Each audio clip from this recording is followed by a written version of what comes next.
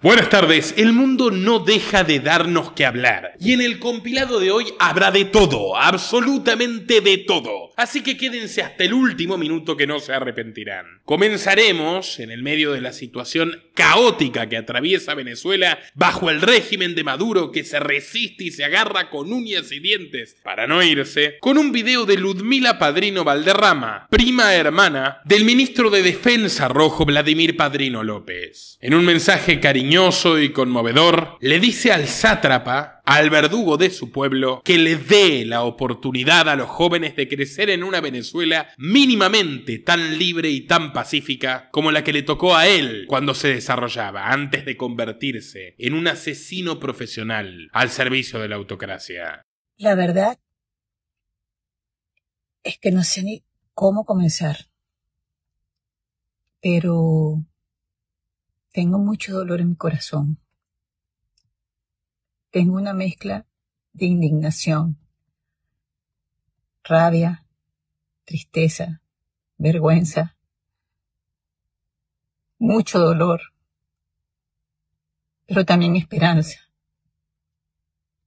Este mensaje es para ti,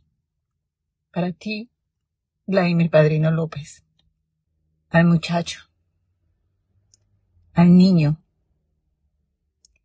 que creció y se hizo hombre en una Venezuela libre, llena de oportunidades,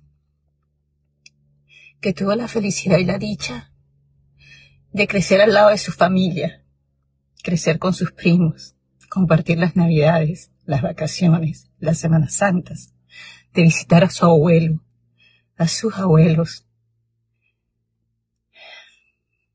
Vladimir, tú no tienes el derecho de hacerle esto a Venezuela. Tú tienes el deber de que se haga respetar la voluntad de un pueblo soberano que se expresó, que decidió y que pide libertad y que pide respeto. Tú estás obligado a hacerlo. ¿Qué te pasa? Yo te ruego, en nombre de Venezuela, que haga lo mismo que están haciendo los policías municipales, muchos militares que se están quitando el uniforme, que están abriendo el paso y que están entendiendo que ya esto se terminó. Se terminó la dictadura.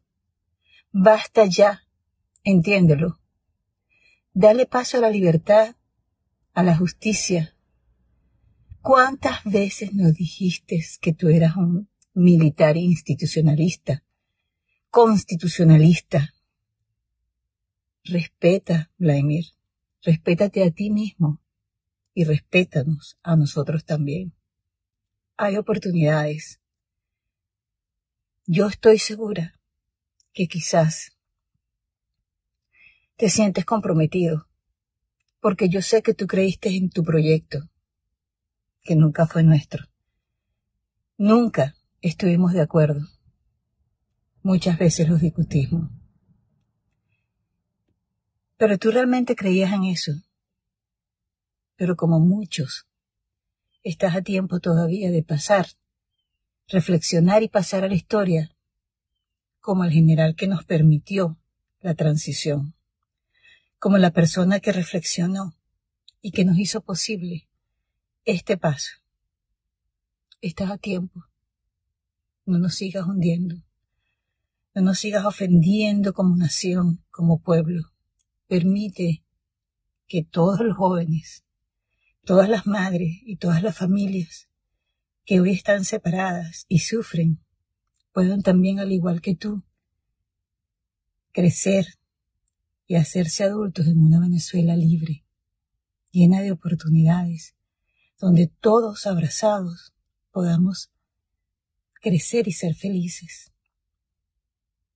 En una Venezuela de paz, en una Venezuela donde se respeten los derechos humanos, donde realmente eso suceda. Estás a tiempo. Haz lo correcto.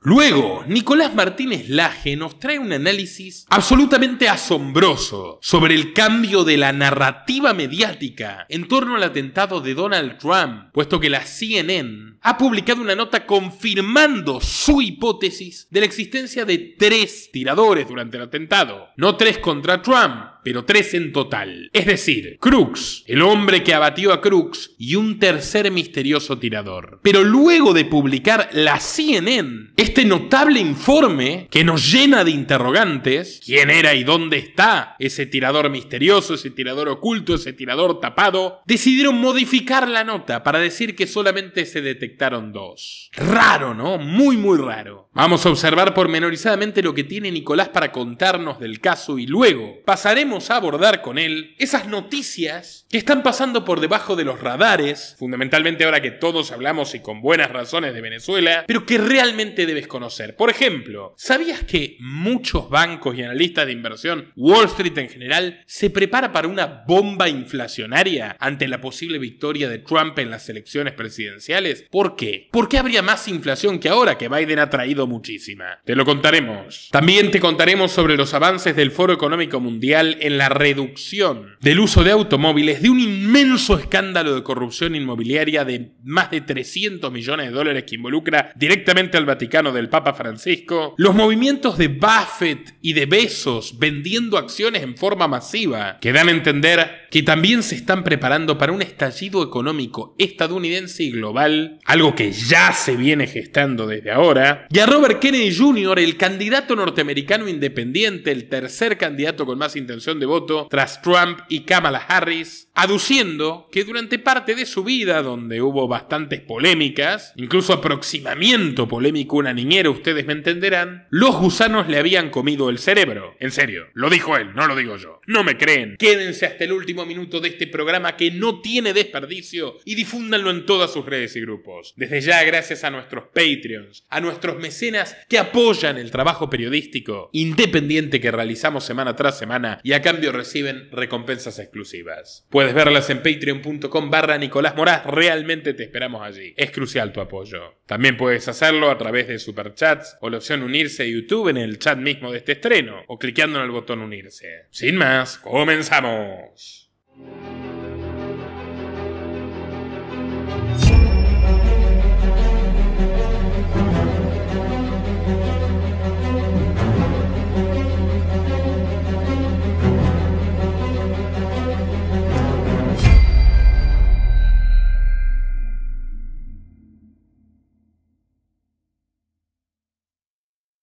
Las pruebas directas de cómo manipulan la información los medios de comunicación mainstream, en este caso CNN. En el video anterior, titulado Confirmado, hubo 3 tiradores, hablé de cómo ABC estaba presentando el video de la bodycam, que la segunda bodycam relanzada al público de una forma engañosa. Bueno, para poner un poco de contexto, en este video titulado Especial, Nuevas Revelaciones Aumentan la Sospecha de un Trabajo Interno, les presenté varios clips de la escena del momento del hecho del atentado del 13 de julio, donde, sin lugar a dudas, pero a ver gente, sin lugar a dudas, hasta para un niño escuchando esos clips, se veía la notoria diferencia del registro sonoro, del registro de audio en los disparos, lo que daba a presumir de que 3 armas se habían utilizado en ese lugar, ¿no? Y quizás, y lo dejo ahí, ¿no?, hasta una cuarta.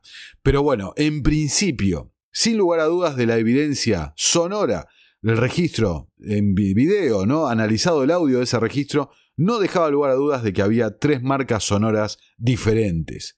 Ahora, esas marcas sonoras se dividían en tac, tac, tac, una primera serie de 3 disparos, después una segunda serie de 5, ta, ta, ta, ta, ta, ta, que era, como mostramos, ¿no?, cerca de velocidad de récord mundial. Lo que hablaba de un gatillo entrenado realmente, la velocidad entre disparo y disparo en esa serie de 5, con un registro sonoro mucho más seco, más agudo que los primeros, que eran con un registro más grave, paf, paf, paf, Bueno, y por último, 3, 5, 1, un disparo realmente con una potencia, un sonido tremendo que probablemente habla de un calibre muy importante y sea el arma de los francotiradores del servicio secreto. El segundo equipo, el que estaba por detrás, el que tuvo que variar su posición, dado que ya evidentemente los dos equipos tenían a Crux en la mira. Después, ¿por qué hablo de un cuarto? Porque alejado en el tiempo, como 10-12 segundos más, se escucha una detonación que no está determinado aún si es un disparo o no. Pero bueno, dejemos ese cuarto, olvidémonos de ese. Concentrémonos en 3, 5, 1. Les recomiendo ver el video ese fue desmonetizado por esta plataforma, por los videos gráficos, la gente gritando y demás, bueno, no importa. Ese video estaba entonces, ¿por qué le puse confirmado al video siguiente? Porque ese video estaba ratificado por este análisis forense que publicaba CNN. En una nota sin link propio, acompañado en todo un registro de un montón de cosas, ¿no? Una cobertura respecto a las noticias del 13 de julio. Ese artículo que se los presenté en el último video decía así: los análisis forenses de audio sugieren que hasta 3 armas se dispararon en el mitin de Trump. Tengamos cuidado, ¿no? Y ya los voy presentando la evidencia. Cuidado con la redacción, cuidado con quién firma, cuidado con qué es lo que dicen. Cuidado si después se reescriben la historia diciendo lo mismo con otras palabras, induciendo a la confusión y a que pierda el interés rápido el lector respecto a la noticia. Fíjense. El análisis forense sugiere que se dispararon hasta 3 armas en el mitin de Trump en Butler, Pensilvania, el sábado. 3, ¿no? 3. Los primeros 3 disparos fueron consistentes con la supuesta arma A. Los siguientes 5 fueron consistentes con la supuesta arma B. Y el impulso acústico final fue emitido por una posible arma C. Es decir, 3 armas, ¿no? A, B, C, dice el análisis de audio de Kathleen Grigoras, director del Centro Nacional de Medios Forenses de la Universidad de Colorado en Denver, y Cole White Cotton, investigador profesional asociado a la misma institución. Se suma un tercer experto forense, Robert Maher, quien también confirma la distancia entre el podio donde estaba Trump y el supuesto tirador. Entonces, esa es el artículo, ¿no? Donde inclusive fíjense cómo ejemplifican, ¿no? Las tomas ejemplifican una secuencia de crack pop, típica cuando una bala supersónica pasa por un micrófono antes de la llegada del sonido correspondiente a la explosión de la boca del cañón, dijo a CNN Maher, enseñando el análisis forense de audio de esta Universidad Estatal de Montana. Entonces, tenemos 3 expertos que firman, ponen el gancho a esta investigación que no ha sido revelada al público. Cole White Cotton, Robert Maher y Kathleen Grigoras, director de la Universidad de Colorado, el Departamento de Medios Forenses de Audio, ¿no? Nota publicada por CNN que se puede ver aún en su versión archivada, ¿no? Ahí pueden ver, Archive is. Gracias a Dios por todos estos recursos que guardan un registro, ¿no? De la información. Ahora, esa nota es modificada, ¿no? Es modificada, es cambiada. En vivo, mientras estábamos haciendo el noticiero Innominado con Nicolás Moraz, es modificada en vivo, actualizada por CNN el 26 de julio, ¿no? Mientras estábamos en directo haciendo el video. Yo había grabado mi video registrando la nota de CNN para este canal horas antes realmente. Habré terminado de grabar a eso de las 6 de la tarde, por ahí se ve que es de día todavía donde estaba el video, mientras lo que tardé en editarlo, subirlo y estrenarlo. Horas antes, estamos hablando de entre 3 y 4 horas antes. Ahora, ¿qué es lo que dice la nueva versión del artículo? Fíjense, y prestemos atención a lo que habían dicho antes, repasemos. 3 expertos hablan de arma A relacionada a la primera llamarada de 3 disparos, arma B relacionada con la de 5 disparos, la ráfaga de 5, la ráfaga velocísima, y después una arma C, que es la que concluiría el último disparo, presumiblemente arma del servicio secreto. Algo que está completamente alineado con la hipótesis que presenté yo en mi video. A ver, yo no vivo en los Estados Unidos, no me importa para nada que gane este candidato, que gane el otro, no tengo ningún tipo de interés partidario ni nada. Soy una persona que se interesa por la verdad. Y si una información que doy está equivocada, no voy a tener ningún prurito en corregirla. A ver, no tengo más interés que seamos informados en una forma creíble. Creíble. Ahora, fíjense lo que publican modificando el artículo. Ya le cambian el título, sabemos que la mayor parte de la gente lee el título nada más, diciendo, bueno, 2 armas se dispararon, 2 tiradores. La gente en un golpazo así directo de vista que dice crux y quien lo bate. Presumiblemente el servicio secreto, algo que al día de la fecha ni siquiera lo han confirmado, porque recordemos que ya ha salido la información confirmada por Kimberly Chittle, la ex directora del servicio secreto, y la Policía Estatal de Pensilvania, de que también ellos dispararon en la escena. ¿Desde dónde? No lo han dicho. ¿Desde el segundo piso del edificio donde estaban apostados y abandonaron el puesto de guardia? Algo que después contradice el fiscal general de Butler, Pensilvania. No lo sabemos aún. Pero es las propias fuerzas del orden, el gobierno, podemos decir, cambiando la narrativa paso a paso. Una narrativa como ha cambiado el perfil de Crux, como han cambiado los datos sobre lo que ha pasado, en definitiva, ¿con qué se ataja? No es una investigación en curso, y se entiende. Pero entonces, si es una investigación en curso, no hagas declaraciones, ¿no?, asegurando algo que después lo vas a corregir. Encima que lo estás corrigiendo porque va surgiendo investigación que contradice lo que estás afirmando. Bueno, no me quiero dispersar. Vamos, la nota cómo lo ha modificado CNN, tenemos entonces en mente lo que decían antes. Después de recibir nuevas imágenes del intento de asesinato del expresidente Donald Trump, el análisis de audio forense ha ajustado el recuento de disparos realizados por diferentes armas en la manifestación en Butler, Pensilvania. Entonces, llegaron a nuevas imágenes, no sabemos cuáles, que han ajustado el recuento de disparos.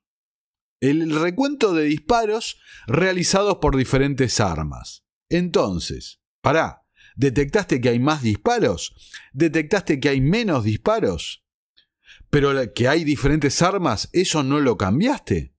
A ver, ¿se dan cuenta? Están oscureciendo, están confundiendo, llevando neblina a la información.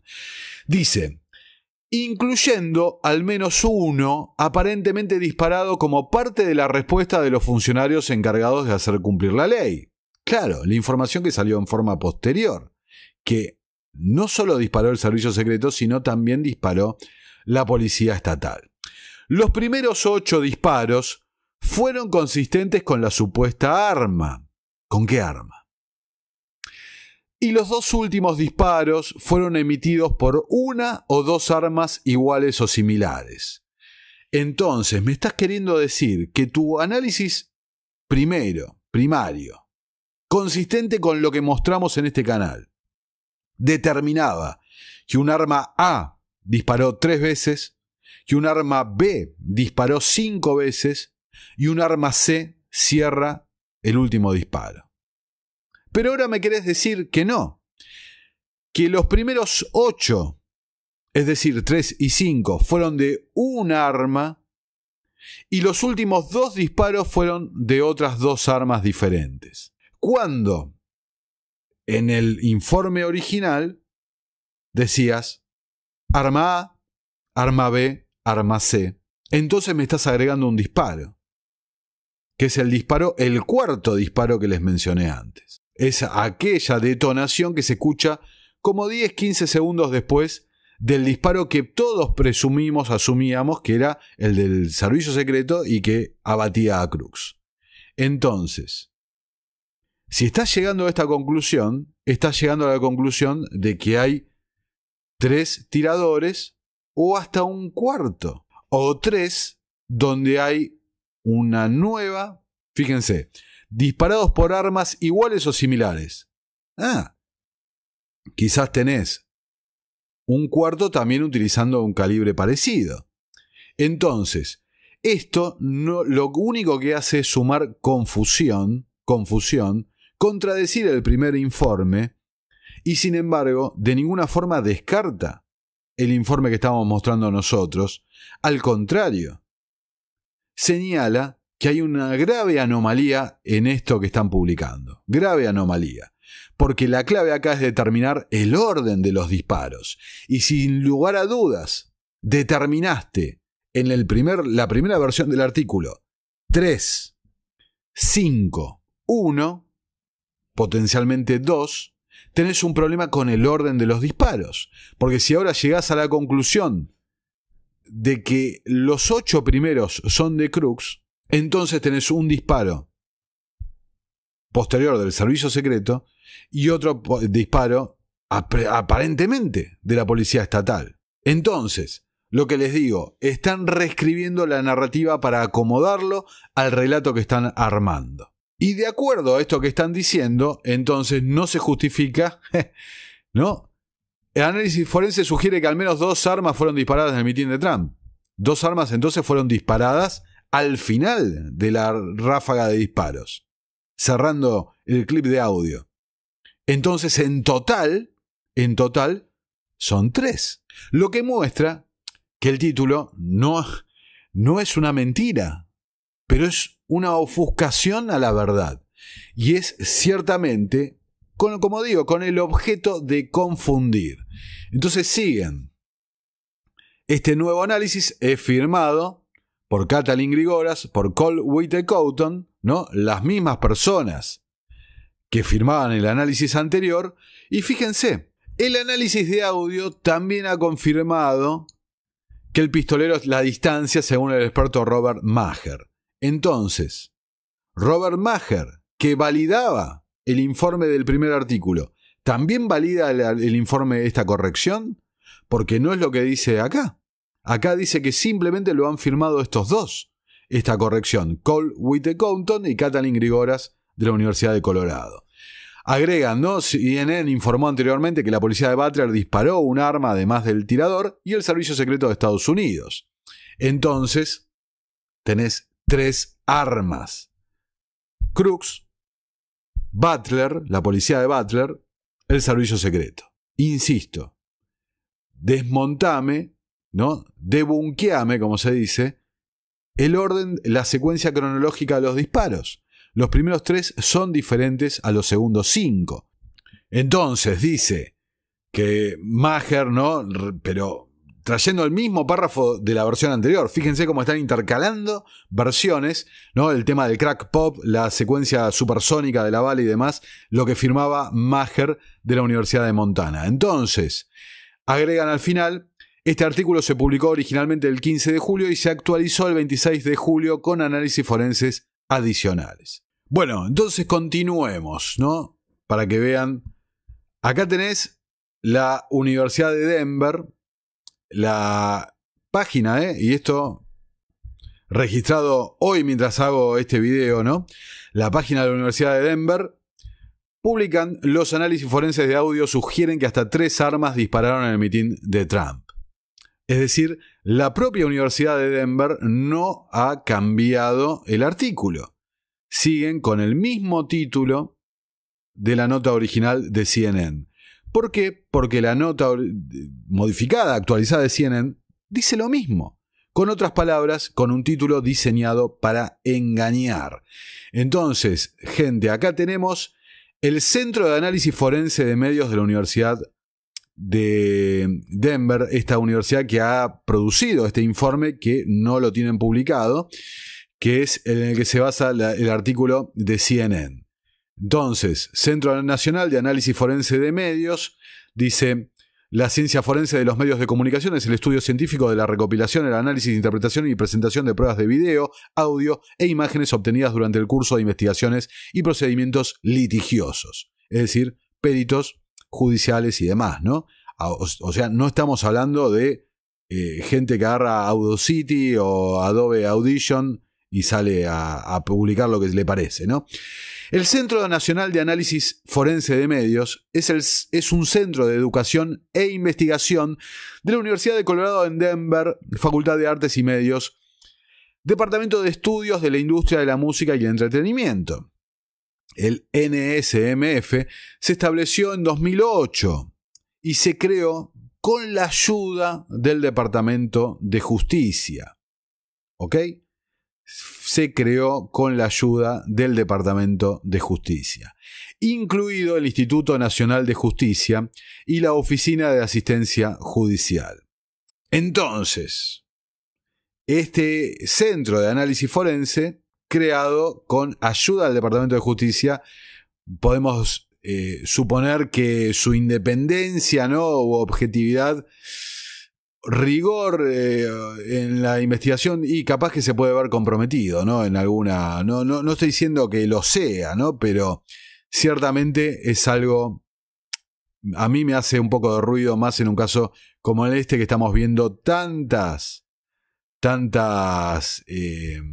discrepancias, ¿no?, o cosas, red flags, ¿no?, llamativo. Acá tenemos a Cole White Cotton, la segunda persona que firma este estudio. El currículum de Cole White Cotton.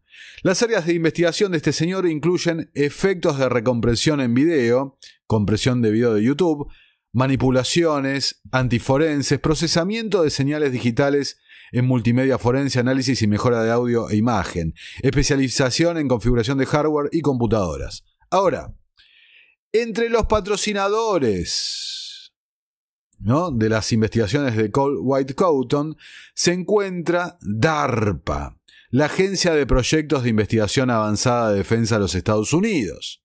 ¿Ok? Entonces, tenés un centro de investigación con el apoyo del Departamento de Justicia y sus investigadores vinculados a agencias ultra secretas del gobierno. Entonces, la pregunta mía es: ¿esta gente se apuró a sacar un análisis que no tenía la venia para ser realizado? Después, ante las pruebas que se fueron amontonando, fueron modificando el análisis, o al menos no se quejaron ante la ofuscación que haría CNN de cómo se presentaba ese análisis que no ha sido publicado. Insisto con ese detalle. Ahora, en el primer video que hice sobre todo este tema, mencioné al pasar y dije que no tenía evidencia aún como para presentarles, ¿no?, pero tenía una pista respecto al propio perfil de Crux, a su afición al tiro, ¿no? Primero, el primer reporte era que era un tirador cómicamente malo.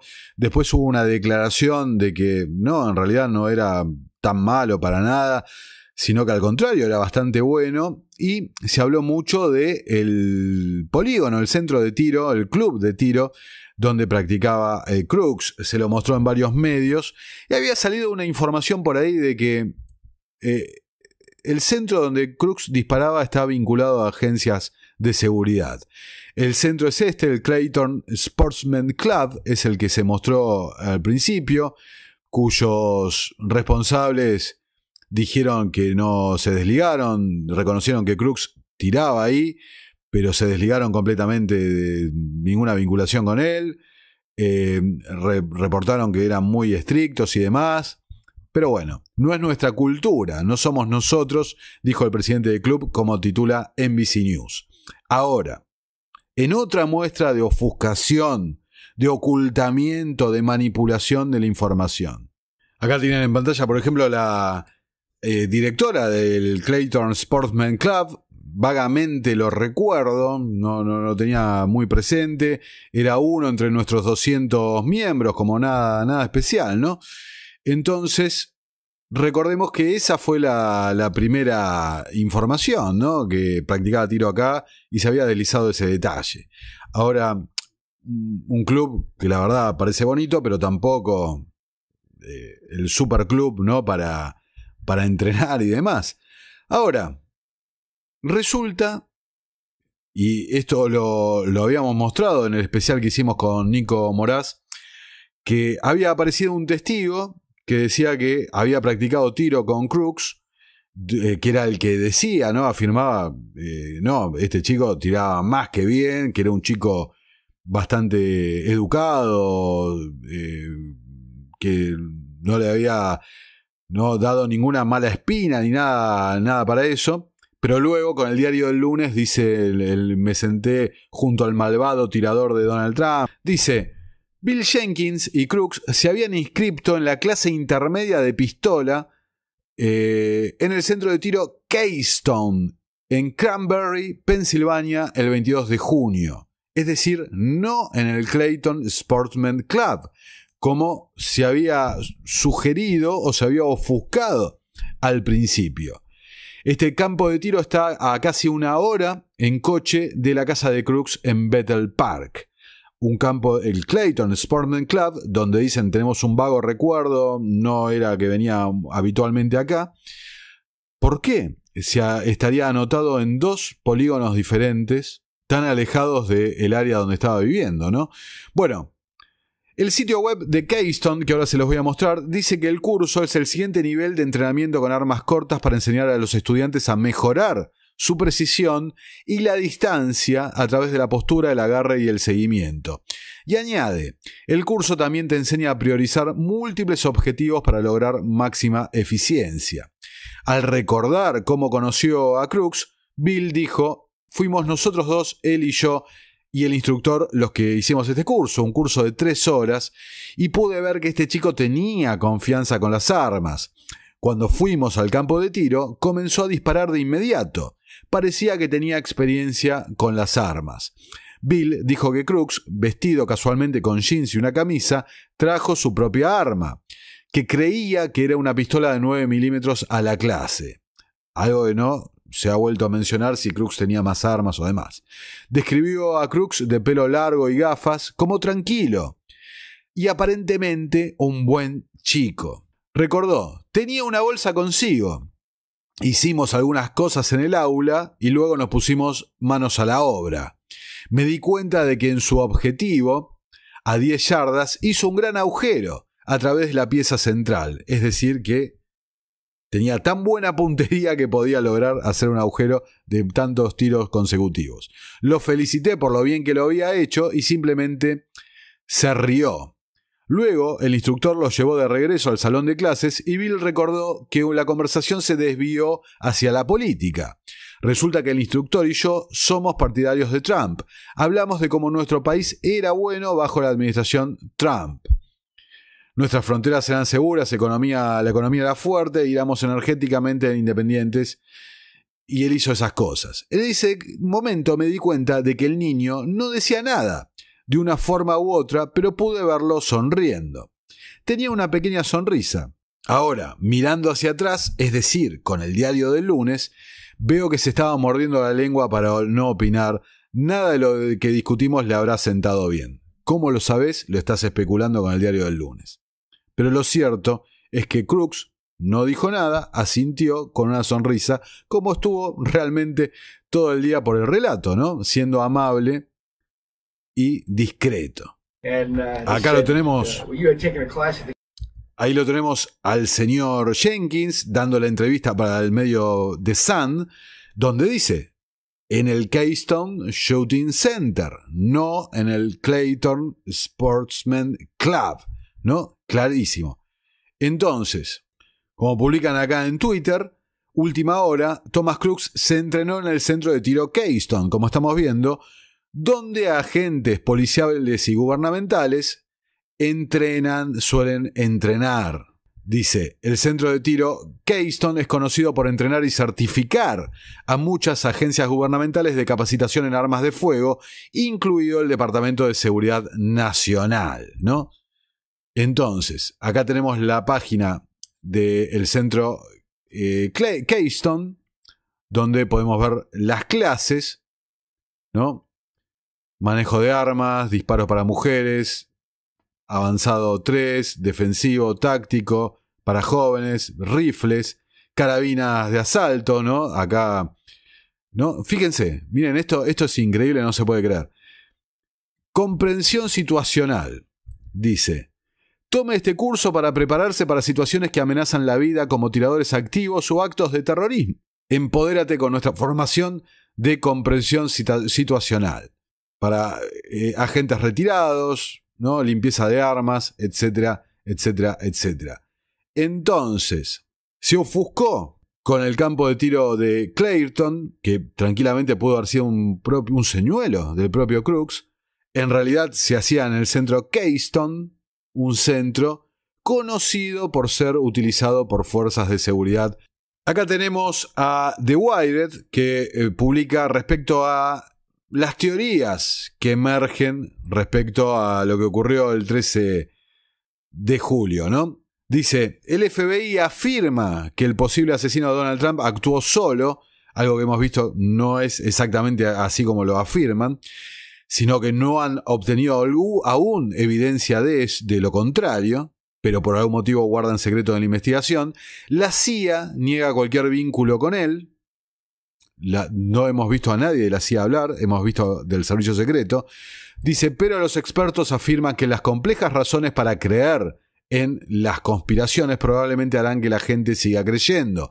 Entonces, todo un artículo hablando, en definitiva, de cómo la gente debe ciegamente confiar en la versión oficial y dejar de pensar por sí mismos, dejar de cuestionar o hacer análisis, sino simplemente obedecer y creer lo que dice el relato oficial.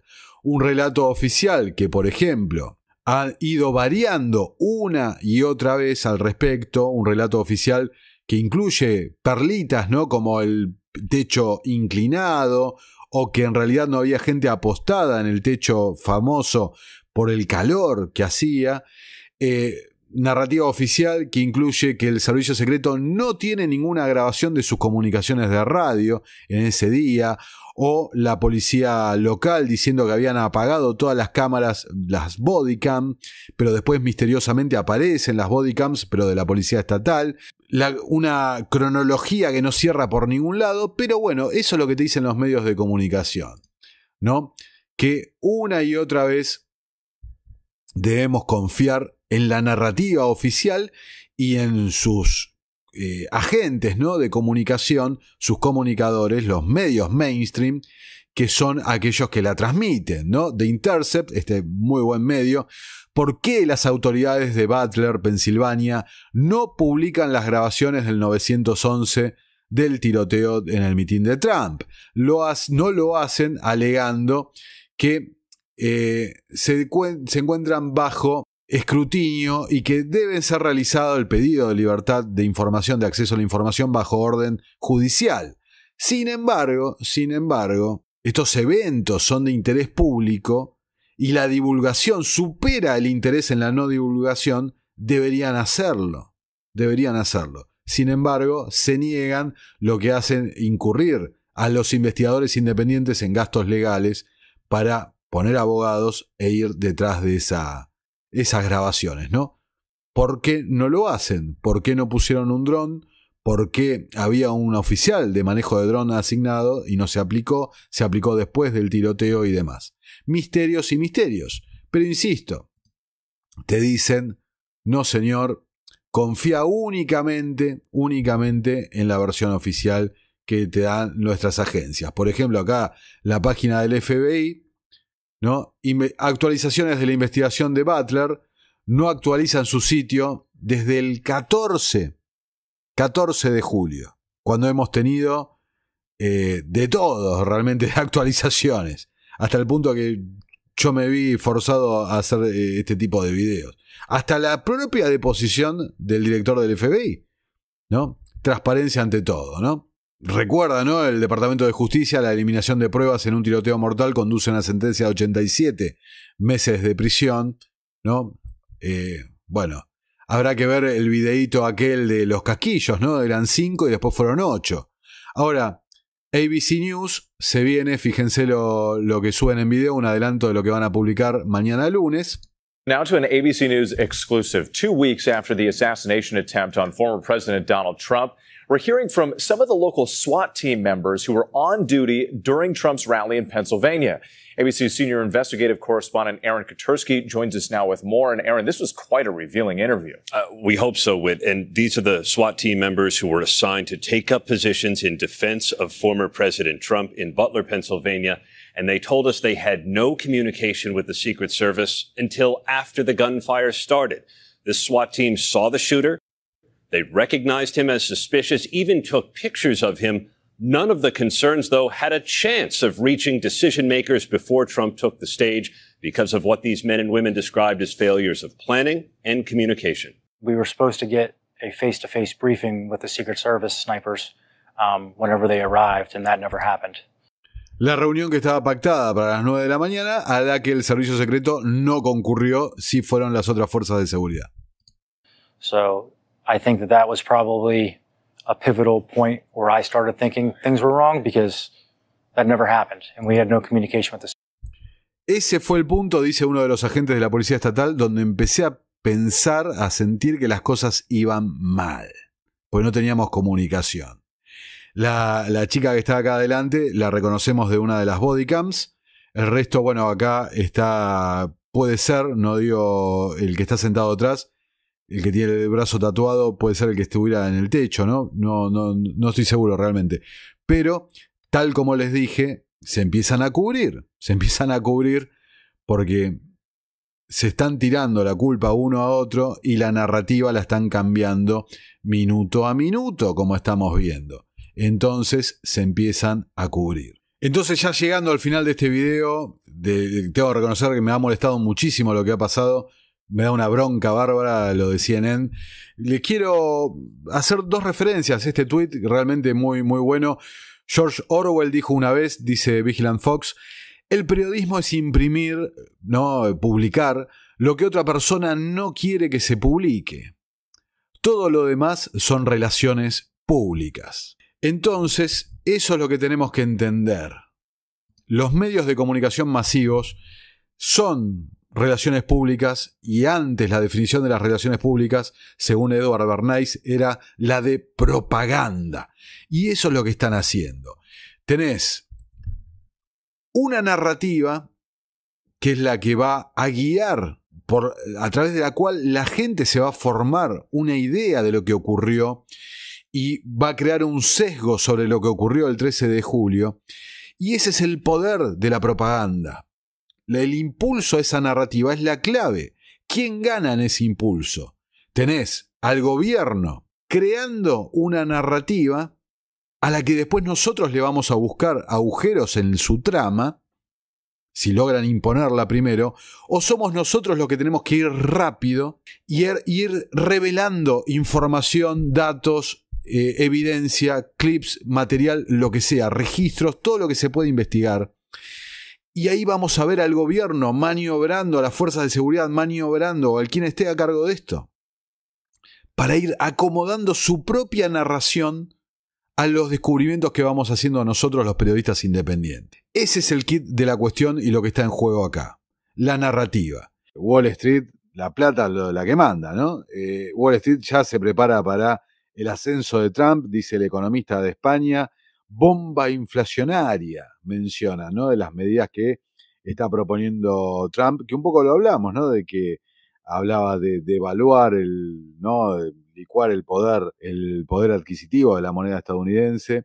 Hablamos de lo que decía de la Reserva Federal, ¿no? De que quiere bajar tipos, expandir y esto y lo otro. Bueno, es una visión económica kirchnerista, ¿eh? Es una visión económica kirchnerista. Obtener competitividad artificial, no bajando impuestos, subiendo aranceles, restringiendo los productos de la competencia, limitando la innovación técnica local, protegiendo industrias que pueden subir los precios y vender basura porque no tienen competencia extranjera y encima devaluar la moneda, que es un tiro directo al ahorro de la gente, una política keynesiana, anticapitalismo de libre mercado, nefasta, que augura un futuro económico nefasto para Estados Unidos y que si llega a ser así, porque nunca se le puede creer a Trump, de repente no hace nada de todo esto y hace algo un poco mejor, pero si cumple lo que dice, van a festejar el club de enemigos de Estados Unidos, los fanáticos de la desdolarización, que todavía no existe, como hemos visto, pero puede empezar a existir si este señor logra devaluar el dólar. Noticia poco feliz para los estadounidenses, que lo están votando porque manejó la economía mejor que Biden y ahora de repente la maneja todavía peor, que es mucho decir, cuidado. Y el contexto no es el mismo para los próximos años, ¿no? Es otro mundo. Una total, acá completando la nota, un total de 16 premios Nobel advierten lo que podría llegar a ser, ¿no? Esta expansión inflacionaria poderosa siguiendo lo que propone Trump, que hay que decir también que Biden también propone aranceles altos y esto y lo otro. Pero no al nivel de Trump. Sí. Bueno, pero a ver, no solo eso. Biden subió los impuestos más que Trump. Biden en el debate ruinoso le dijo, tú eras el presidente que más aumentó la deuda hasta que asumiste. Y Trump no estuvo lo suficiente lúcido para decirle, y tú me ganaste. Porque Biden la aumentó más todavía. No, sí, es una pelea de inválidos. Solo que, dice Federico Jiménez Los Santos, que se retaron a duelo un loco y un muerto. Y el loco siempre le gana al muerto. Y para mí no está tan loco. Pero bueno, dos cínicos. Uno está vivo. Nos estamos olvidando del tercer caballo en la carrera, Robert Kennedy Jr. Mirá. Primero lo agarraron con una foto que aparentemente se había sacado acá en la Argentina, comiendo cabrito, ¿no? No me digas. Asando un cabrito, se hizo viral, mirá a Kennedy comiendo un perro, ¿no? Decían, no es un perro. Pero tuvo que salir. ¿Cómo? Tuvo ¿No era que salir el abogado ambientalista que quiere ¿Viste? meter presos a los negacionistas del cambio climático? Sí. El que come carne también. ¿Viste? Curioso. Y además, como contamos en la edición anterior de Klaus Schwab, parece que también tiene la mano larga, ¿no? La mano rapidita. En este caso con una niñera en el año 1998, una niñera de 23 años en ese momento, Elisa Cooney, quien ahora ha declarado en una entrevista donde lo acusa, ¿no?, de tocamientos y acoso, ¿no? Robert Kennedy, que tuvo una defensa bastante particular. Mirá, salió en Reuters diciendo que tiene varios muertos en el placar, como se dice acá en la Argentina, ¿no? Que, o sea, no negó, dijo, bueno, todos tuvimos algún momento de agarrar a las niñeras por ahí, dice. No sé, la media extraña la defensa de Robert Kennedy Jr., pero bueno, los políticos son una así. cosa, nadie tiene más muertos en el placar que la familia Kennedy. Hay un fabuloso, formidable, magnífico novelista histórico estadounidense, un hombre de la elite de Old Money, que viene de los Founding Fathers, la familia, homosexual, perseguido por la familia por ser homosexual, y un tipo mordaz con una ironía estilo Oscar Wilde. Se llama Gore Vidal. Gore Vidal, un gran crítico de la élite estadounidense que fue íntimo amigo de los Kennedy y tiene un libro espectacular. Vos sabés que hubo gente que mataron, mujeres, amantes, etcétera, porque circunstancias terribles, con accidentes de auto que no eran accidentes, o sea, no era un héroe John Fitzgerald Kennedy. Es más, lo contamos más de una vez, lo tenían extorsionado porque se acostó con una rusa, se acostó con una espía rusa, y el jefe del FBI, Hoover, lo tenía agarrado donde ya saben, con eso.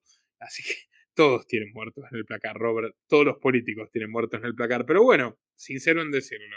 No soy un chico de iglesia, dijo, esa fue la defensa de Robert Kennedy Jr. Bueno, está bien. Particular defensa. Hablando de gente con muertos en el placar, mira, Hunter Biden demanda a Fox News por una miniserie que hicieron dramatizando su caso, sus juergas, ¿viste? Sus escapadas, ¿no? Por las noches de Las Vegas y otros lugares. Y de Nico, los vos tenés también que hacer una demanda a Fox News porque la idea es tuya. Yo había dicho que se venía el biopic, la biografía de Hunter, protagonizada por Denzel Washington, Netflix o Disney, capaz. Pero bueno, Hunter se enojó, ¿viste? Dañaron mi reputación, dijo. La gente de Fox. No, pero aparte es buenísima la defensa porque fíjate, dice que por más que hayan sido cosas reales, ¿no? Acá está. Si bien usa información verídica, o sea, pasó lo que está diciendo, la serie manipula intencionalmente algunos hechos, ¿no? Distorsiona la verdad saca de contexto algunas cosas e inventa diálogos para entretener. Y bueno, el show es así, la política también. Así que dice que le produjeron un daño irreparable a su reputación con una grave angustia emocional, así que Hunter demandando a Fox News, ¿no? ¿Vos sabías que Robert Kennedy Jr. dice que que un gusano le comió buena parte de su cerebro? Sí, sí. Ese era un mejor argumento, que los muertos en el placard. Es más, si no sé si lo tenés ahí a mano, pero me parece que es por la época de la chica esta. Año 98, 99, por ahí. Ya te digo. No, sería, ¿no? Sería una coartada más. Mirá, Sería le una estamos dando coartada. letra. De abogado a abogado, de Martínez Laje a Kennedy Jr. Bueno, decíamos, viste, que el mundo ha cambiado y van cambiando la dinámica. Fíjate, ¿no? La justicia cómo se va acomodando para lo que viene. Un tribunal bloquea la prohibición de la administración Biden a nuevas exportaciones de gas natural. ¿Te acordás que habíamos mostrado que la Fundación Rockefeller estaba detrás de un lobby poderoso para que Estados Unidos no exporte gas para proveer a Europa, ¿no? Bueno, un tribunal ha salido a decir que el gobierno federal no tiene esa autoridad, así que los estados pueden, independientemente cada uno, proceder con estas exportaciones. Bueno, Así bienvenido, la verdad. El cuento ecologista no le ha servido de nada al mundo. Cuando Estados Unidos hace ecologismo, después te invaden países para robar petróleo y gas. Mejor que produzcan el suyo. Así es. Bueno, hablando, fíjate, viste, cada tanto aparece una noticia de esta de los multimillonarios que se van preparando para lo que viene, ¿no? Sumándose a lo que comentaste en la edición anterior, algo pasa. Macron, Rishi Sunak, voluntariamente soltando, ¿no?, las riendas del poder. Klaus Schwab renuncia al foro de Davos, Bill Gates renunció ya hace tiempo a Microsoft, Melinda Gates renuncia a la fundación Bill y Melinda Gates, los demócratas llevan un candidato que va a perder y Jeff Bezos abandona a poco Amazon. Llama mucho la atención, Mucho. Warren Buffett también, el momento más líquido, con más dinero, menos inversión de su compañía. Algo se está cocinando, claramente. ¿Y George Soros se jubila? George Soros se retira de todo, supuestamente, de la Open Society y del fondo de inversión, del Soros Fund Management. Claro, Zuckerberg, que vive en su búnker en Hawái, ¿no? Peter Thiel haciendo el búnker en Nueva Zelanda. Algo se viene, se va a cocinar, Nico. Vamos a ver qué pasa. Business Insider, capaz que la solución al problema cuando llegue, ¿no? Mirá, hace la ventana de Overton, ¿no? Iba a decir el gaslighting, ¿no? Con la renta básica universal. Ahora, dice, ha pasado de ser una visión utópica a una realidad económica, ¿no? Y menciona todos los intentos por ahí fallidos, hay que agregar, que eso no lo dice Business Insider, ¿no? Esto es lo que necesitas saber sobre la renta básica universal. Ayúdame, Nico, por favor, youtube.com/los liberales, porque si quieren ver temita de la renta básica universal, por lo menos para reflexionar, o sea, básicamente que la gente cobre a cambio de nada, que en realidad no es nada. Vos cobrás, aunque no trabajes, pero después tu cuerpo, el de tus eventuales hijos, lo tienen ellos. Acá publicamos el análisis de Nico al respecto, de cómo buscan imponer los magnates, la élite tecnocrática de Silicon Valley, este régimen. Y Nico también muestra lo que vos quieras mostrar, si te estás pensando en mostrar algo en particular. Bueno, ahí ya estabas avisando también lo que se viene. Justo lo que decíamos de Trump. Exactamente.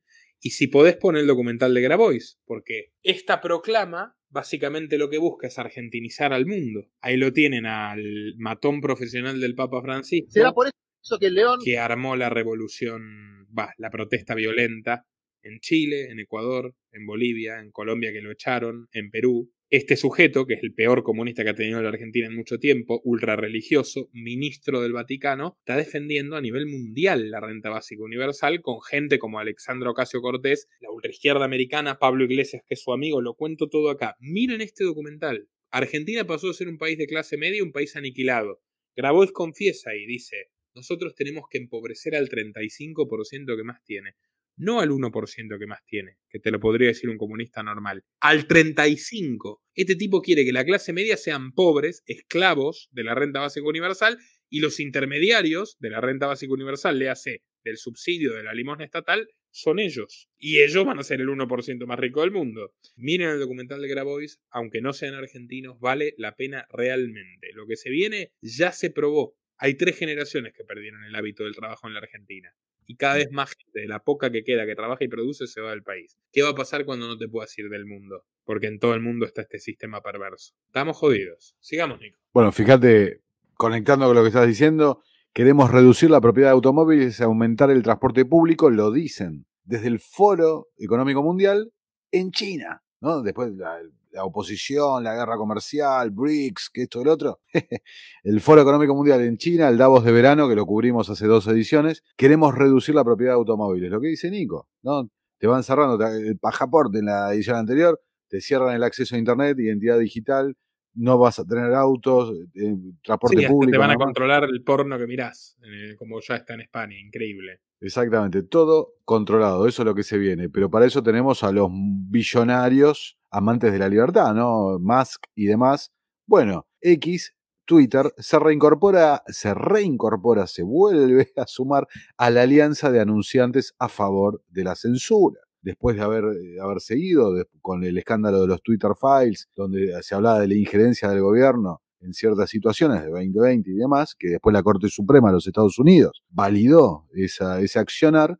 Bueno, ahora que está todo bien, silenciosamente, bajo la dirección de Linda Yaccarino, se llama, ex Foro Económico Mundial, X vuelve a controlar, se vienen las elecciones, ¿no? A controlar el discurso en las redes. Toco madera, ¿eh? La última vez que hablamos de Linda Yaccarino nos desmonetizaron el video. Censora experta, que viene de la televisión progre tradicional. Trabajó en la CNN, aprendió de Ted Turner. Ya un global leader de Davos, de Schwab. Hay que ver si Schwab le pedía que se ponga el vestido ajustado, como parece que hacía con muchas otras señoritas. Sigamos. Bueno, ya que estamos con millonarios y demás, el caso de Baldwin, viste que vos lo cubriste in extenso, ¿no? Mirá, nuevas revelaciones. Ana Gutiérrez Reed, la armera, ¿no? Que fue la única, la que le cayó todo, digamos, ¿no? Todo el peso de la ley. Fuertes revelaciones. Dice que hubo una manipulación de la fiscalía en el proceso para beneficiar a Baldwin, ¿no? Perjudicarla a ella, ¿no? En todo caso, perjudicar su defensa. El abogado de Gutiérrez Reed acusó a la fiscalía de retener pruebas exculpatorias explosivas, lo que habría llevado a un juicio fundamentalmente diferente y probablemente un resultado diferente. Yo hablé de este tema. La fiscal de Nuevo México dijo en una entrevista con Televisión Nacional, Baldwin no tiene... De ninguna manera barajamos acusar de homicidio a Baldwin. A la semana siguiente las pruebas eran tantas que tuvieron que acusarlo. El tipo se negó a entregar el teléfono. Lo tuvieron que detener en la costa este para que entregue el teléfono. O sea, la cantidad de irregularidades que hay acá. El testigo de la muerte de Halina Hutchins, que lo tuvo en sus brazos, un fotógrafo, Alex Servey, algo así, era un hombre un poco ruso, recuerdo, que dijo que las últimas palabras de ella fueron que esto tenía que ver con un tema que venía trabajando muy sensible sobre por qué Baldwin estaba rodando una película de bajo presupuesto en Nuevo México, convenientemente cerca de un rancho de Epstein que el FBI estaba subastando, donde corrían los rumores de que había material comprometedor guardado en escondites específicos que ni la policía registró y por el que aparentemente pujó Baldwin, que era amigo de Epstein, y Steve Bannon en su momento. Querían tener el control de Zorro Ranch, de esa propiedad, eventualmente eliminar evidencias o poseerlas para vaya a saber qué, extorsionar o chantajear a otros invitados de esas juergas siniestras. Y Halina Hutchins empezó a tirar de ese hilo y bueno, terminó como terminó. Asesinada por el disparo del señor Baldwin. Versiones contradictorias desde el principio. Se dice que disparó 2 veces. No quedó nunca claro eso. Muy oscurantista todo el proceso y la fiscal de Nueva York es completamente querellable por la participación que tuvo, totalmente delirante, negando cualquier vínculo de Baldwin y a la semana siguiente teniendo que imputarlo. Y esta tipa terminó presa y yo le creo, pero por completo lo que dice, por haber leído el caso, haber investigado el caso en profundidad. Bueno, hablabas de cosas ocultas, ¿no? Montadas ahí, casas extrañas y demás.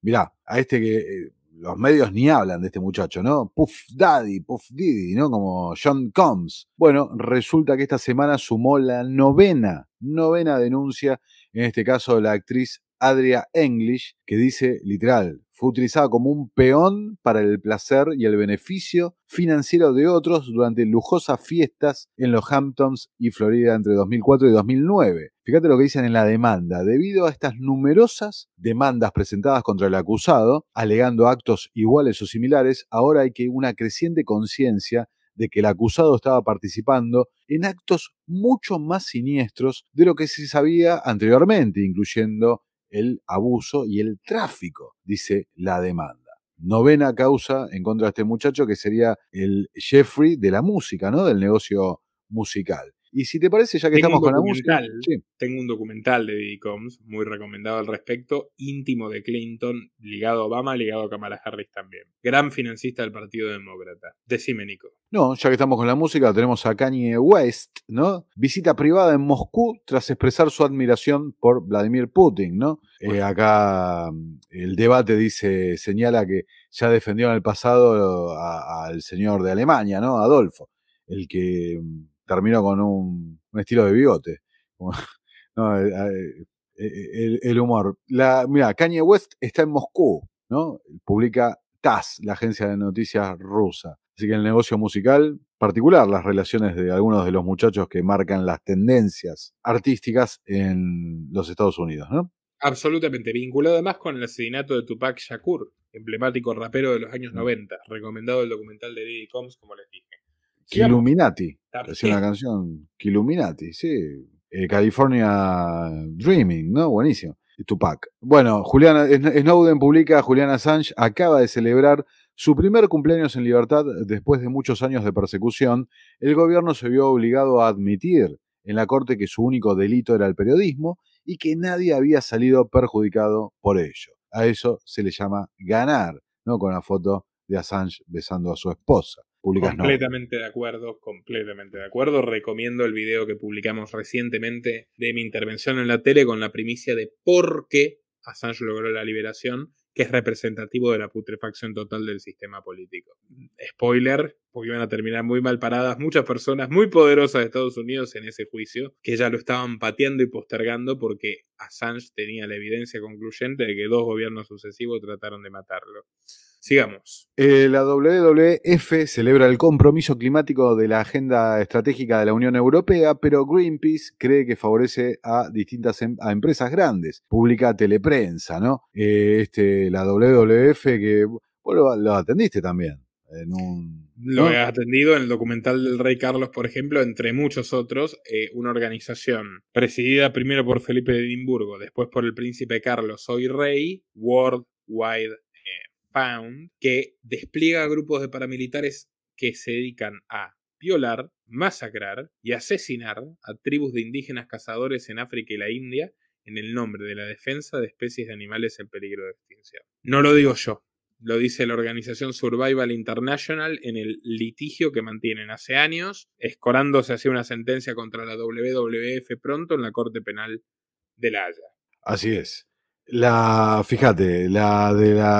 con la Unión Europea, la jefa del Banco Central Europeo, no solo Taylor Swift alimenta la inflación en la eurozona, ¿viste? No me digas, nunca me lo hubiera imaginado. No sabía que Taylor Swift era banquera central. ¿Viste? La Christine Lagarde, ¿no? La inefable Lagarde, echándole la culpa a Taylor, que pobre, todos se le quieren colgar, ¿no? Del trumpismo, Biden, ahora Lagarde le echa la culpa. ¿Te acuerdas Milei también, que se había enfrentado con las Swifties? ¿Te acuerdas? No, los seguidores. Tenemos un documental de Taylor Swift, porque además, más o menos que sabe surfear la política y lograr sacar beneficios de ello. Sí, el canto medio te lo debo ahí, pero no. Sí, como artista, la verdad me quedo con Madonna, que ya le hice también un documental, esa me gusta más como artista, por más que esté todavía más sucia su conciencia. Tenemos también un documental de Madonna, por cierto. Bueno, ya quedó claro, ¿no? Es como la guerra contra las drogas, nunca va a terminar. La excusa, o la guerra contra el terrorismo, la guerra a perpetuidad, contra la ecología, contra el cambio de las estaciones. Lamentablemente solo el 17.8... 17. Pero no eran 17 objetivos. Entonces, ¿cómo es el 17.8, 17? No me dan las cuentas.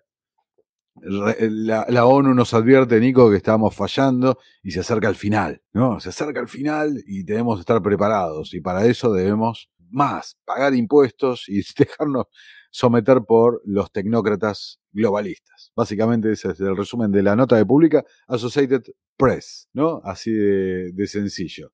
Y fíjate, mira, hablando de esto del globalismo, ¿no? Y antes que decíamos de Estados Unidos, del gas natural, el Economista publica, mira, Rusia empieza a levantar otra flota fantasma, pero esta vez es para mover gas a hurtadillas, ¿no? Porque ya tenía una previa para mover petróleo, para eludir las sanciones y esto y lo otro. O sea, una flota fantasma que nadie la ve y hace negocios, y ya lo hemos cubierto, que de Europa le siguen comprando de por todos lados pese a las sanciones, toda una gran fantochada, una puesta en escena. ¿Quién paga? ¿Quién financia esta flota fantasma o quién la protege? Porque no son barcos de bandera rusa, ¿no? Che, ¿no serán los globalistas, los banqueros globales que tienen intereses en las compañías petroleras también? Tanto rusas como estadounidenses, ¿no? Que le dicen, che, no exportes gas, después aparece un tribunal díscolo ahí que lo tira para... ¿no? Para aumentar los precios y que, no sé. Fíjate el Financial Times llevándolo a otro ámbito, pero en la misma, me parece, el mismo enfoque. Siguiendo con la investigación de este lavado de dinero que se hace de México, Estados Unidos, China, esta triangulación, ¿no? México, Estados Unidos, China, con el fentanilo y demás. Bueno, Financial Times, siguiendo con los modus operandi, con los procedimientos, cómo hacían ese lavado, llegan a la conclusión de que el Citi, ¿no? Citibank, es el banco favorito de los lavadores de dinero vinculados a los cárteles mexicanos, operando en Estados Unidos a través de ciudadanos chinos, empresas chinas. Así hacían la triangulación, y el banco Citibank era el que servía de movimiento de dinero. Que no sabían nada, pobrecitos, obviamente ellos no sabían absolutamente nada porque estaba en chino. Las explicaciones del origen de los fondos estaban en chino, no lo entendían, ¿no? Siempre cómoda esa posición. Decían, vos fíjate, decían que no se enteraron de nada porque los lavadores de dinero eran tan eficientes que iban al cajero automático y hacían 36 depósitos de $9.999 para no llegar a los 10.000, que se notifique a las autoridades del banco y bueno, estamos todos cubiertos, ¿no? Una payasada, porque evidentemente si tenés 36 operaciones iguales en minutos, va a saltar la alarma. Pero bueno, así funciona y de fondo siempre están los mismos. Bueno, noticias de España. Las nefastas consecuencias de la idea de Yolanda Díaz de cambiar el horario a más de 14 millones de personas, ¿no? El delirio de esta gente, Díaz a la cabeza, ¿no? Planificando y planificando la vida de la gente. Obviamente, ¿no? Como dan cuenta, esta medida, los efectos adversos serán mayores en las empresas más pequeñas. Gente, es la idea, ¿no? Concentrar en los grandes, bueno, hablábamos del Citibank, ¿no? Los grandes capitales, las grandes empresas, los Amazon y Besos del mundo. Mirá, The Objective.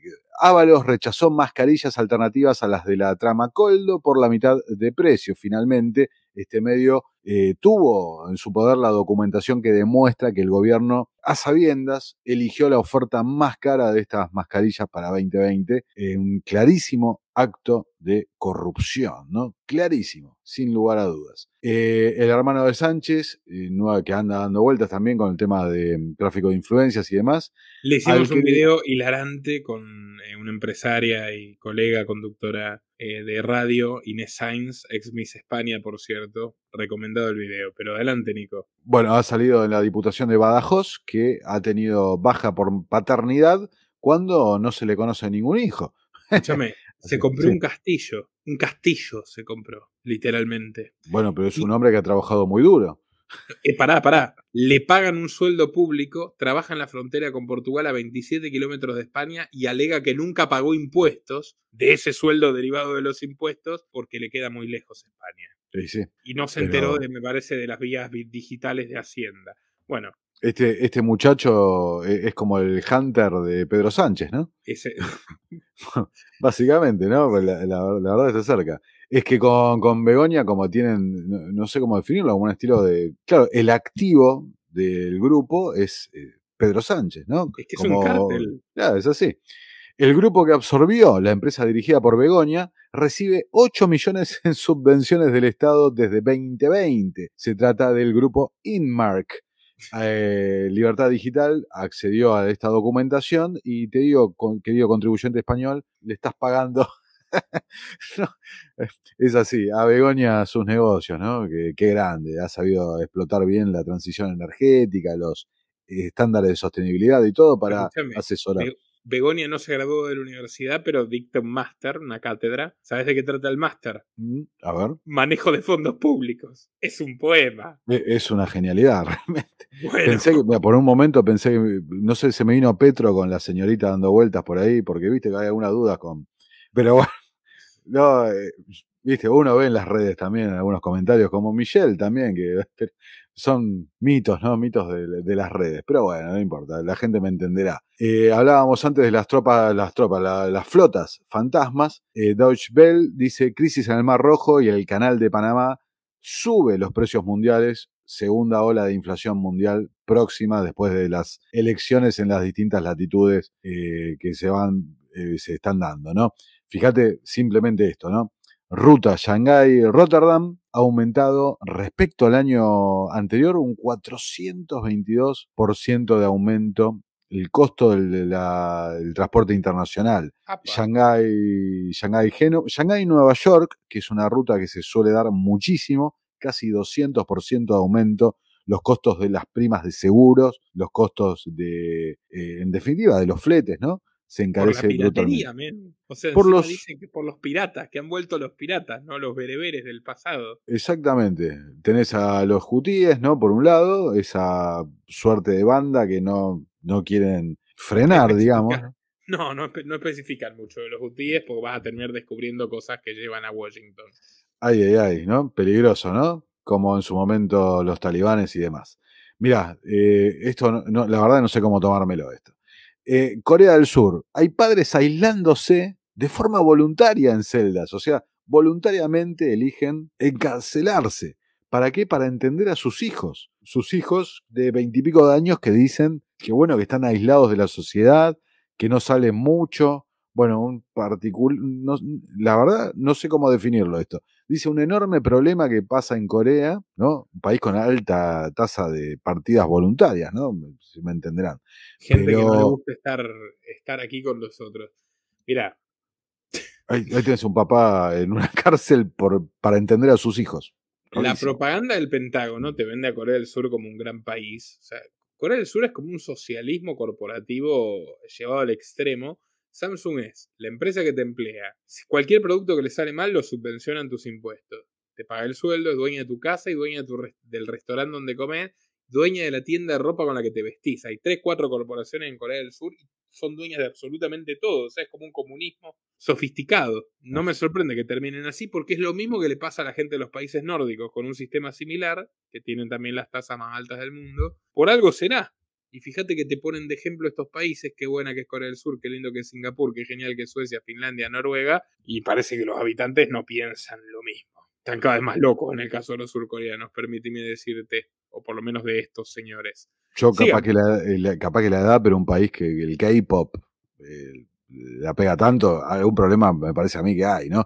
Vos fíjate, el término este es el hikikomori, ahí está, alguno me va a decir que este viejo, mirá, ni sabe lo que es el hikikomori, ¿no? Dice que son jóvenes que en un momento determinado de su vida deciden recluirse casi por completo, cortando el contacto con el mundo que se abre más allá de sus casas o habitaciones. 2020 no tendrá nada que ver con esto, le quemaron la cabeza a todos. Ahora vos fíjate, la otra nota de este mismo medio dice que en Japón le encontraron la solución, darle un robot a estos pibes, a los hikikomori. ¿Para qué? Para que estén encerrados con el robot. Entonces así ya no van a estar tan solos. Mirá, ahí está, ahí tenés jugando el truco el robot. Mirá, entre los coreanos, que el K-pop, y los japoneses que no hacen como los pandas, ¿viste? No quieren reproducirse, bueno, algún problema hay por esas latitudes, muchachos, algo pasa, ¿no? Pero bueno, ahí está el robotito que los acompaña, capaz que con el pasaporte español, después, bueno. Estábamos con Japón, mirá, cosas que no se suelen decir de Japón. La Corte Suprema de Japón ordena al gobierno compensar a personas con capacidades diferentes esterilizados por la fuerza por el propio gobierno. Así como escuchan, ¿no? Así como escuchan. Se habla de, entre la década del 50 y del 70, más de 25.000 personas fueron esterilizadas sin su consentimiento. En pacífica y democrática nación del Japón, ¿no? Como suelen decir. Así que bueno, se Y un decretó. Sí. japonés llamado Fujimori hizo lo mismo con fondos del USAID con 300.000 campesinas del otro lado del Pacífico en Perú. Época de Clinton. Bueno, fíjate, esto me lo pasaste vos. En la semana, Bernard Shaw, ¿no? Hablando de la Sí. gente que no aporta nada a la sociedad, hablando de esto de Japón. Si querés, lo paso. Dale. Socialista Fabiano como nuevo presidente inglés. I would not to punish anybody. But there are an extraordinary number of people whom I want to kill. Not in any unkind or personal spirit, but it must be evident to all of you. You must all know half a dozen people at least who are no use in this world, who are more trouble than they are worth. And I think it would be a good thing to make everybody come before a properly appointed board, just as he might come before the income tax commissioner, and say every 5 years or every 7 years, just put him there and say, sir or madam, now will you be kind enough to justify your existence? If you can't justify your existence, if you're not pulling your weight in the social vote, if you're not producing as much as you consume, or perhaps a little more, then clearly we cannot use the big organization of our society for the purpose of keeping you alive, because your life does not benefit us and it can't be of very much use to you. Buena gente, ¿no? La sociedad fabiana, buena gente. Sociedad Fabiana, concretar el socialismo a través de una evolución paulatina y sutil en vez de una revolución violenta que levante las alarmas y genere anticuerpos de la sociedad. En palabras de uno de sus más prominentes miembros. Me dejaste impactado, Nico, ¿eh? Sí, la verdad es tremendo. Bueno, pero Bernard Shaw, también tecnócrata. Y si no me equivoco, jesuita, ¿eh? De universidad jesuita. Si no, la pegan el palo. Es que la sociedad fabiana me parece que algún documental merece, ¿eh? Pues han ganado el poder, ¿no? Prácticamente, el poder mundial. Totalmente. Bueno, sigamos, mirá, Londres, hablando de la sociedad fabiana. El polémico caso inmobiliario de 379 millones de dólares que envuelve al Vaticano y a un ex banquero. El arzobispo Edgar Peñaparra testificó en un caso presentado por el ex banquero Rafael Mincione. Este caso de las compras de propiedades de ahí en Londres, ¿no? Que demandó al Vaticano tras ser acusado de fraude. Este caso que salpicaba al Papa Francisco y Papa a Pietro Francisco. Parolin, su número 2. Sí, sí, Peñaparra es el jefe de gabinete del Papa, ¿no? Este caso, fíjate, forma parte de una disputa que salpicó a varios países sobre la inversión de 350 millones de euros del Vaticano en un antiguo almacén de Harrods que se propuso reurbanizar. La Santa Sede vendió la propiedad con enormes pérdidas a Bain Capital en 2022 por 186 millones de libras, 235 millones de dólares.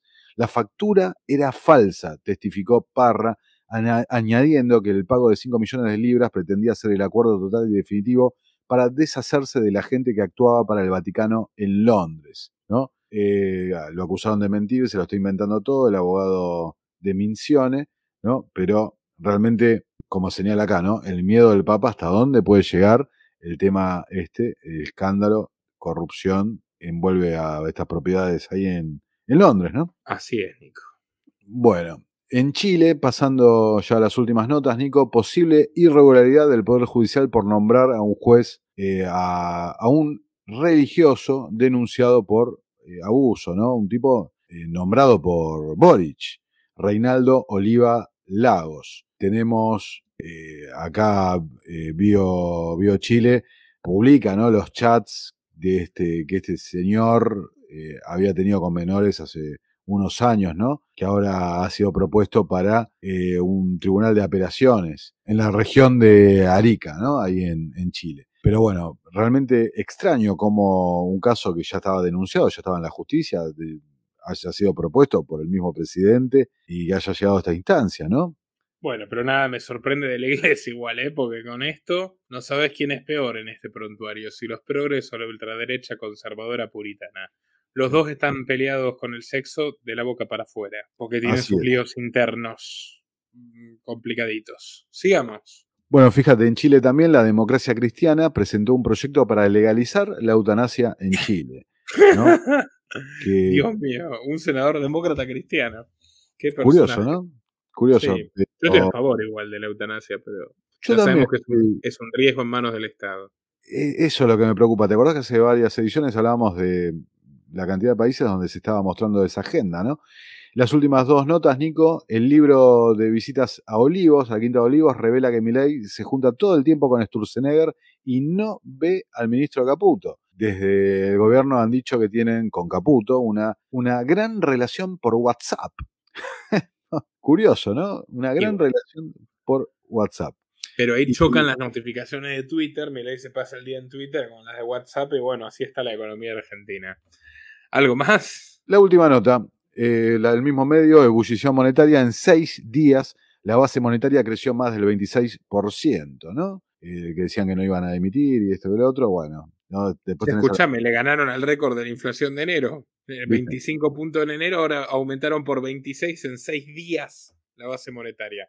Menos mal que no iban a emitir más. Así que bueno, eso es todo, Nico.